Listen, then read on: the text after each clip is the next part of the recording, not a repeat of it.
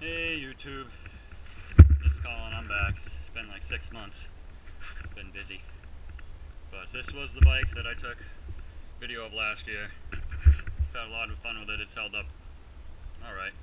But I've upgraded to the new version of this, which is a hyrdroform frame with an Explorer rear end.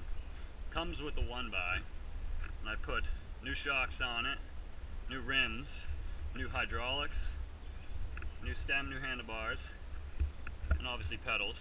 Little cosmetic things. And this bike's pretty damn good. Took it to Thunder Mountain the other day and it performed amazing. I had so many people checking it out too, so if you're looking for a cheap build bike, it's around $500, maybe $600 for everything I'm invested into right now. So it's definitely worth checking it out.